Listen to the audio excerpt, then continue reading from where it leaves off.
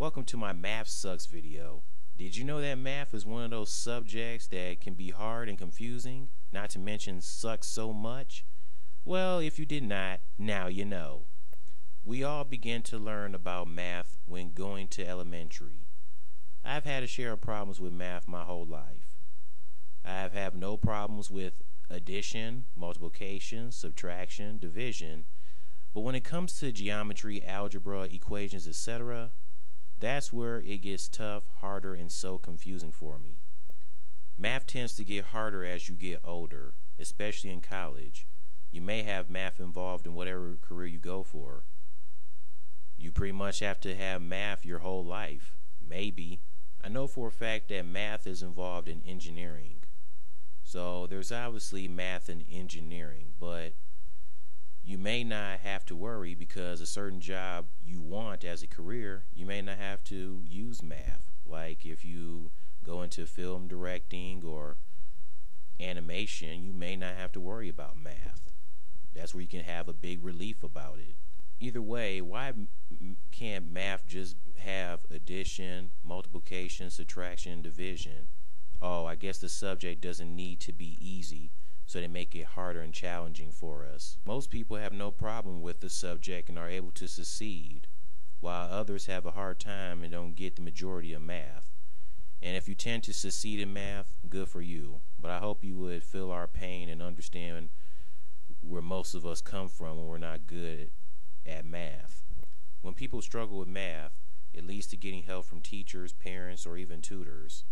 Math is not meant for everyone. Just like other subjects like biology, science, and so on is not for everyone. Counting money involves math as well, for crying out loud. I'm sure there are some people who may have a hard time with counting money. I at times have this problem, especially when you have to use addition and subtraction, and you need to know when to use it based on what costs more and what costs less, especially based on the price of whatever you get at a store or whatever. And you pretty much have to make sure that the cashier gives you back the right money back. So, yeah. Obviously, you have to learn how to, so rude people in this world won't make fun of you because of your problem with counting money. Well, screw them.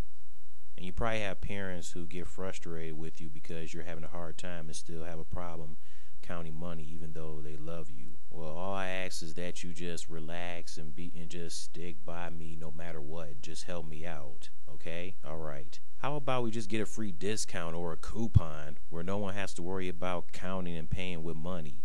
Besides, money can't always buy you happiness anyway. Whoever came up with that subject, I want to find him or her, sit down and have a chit chat.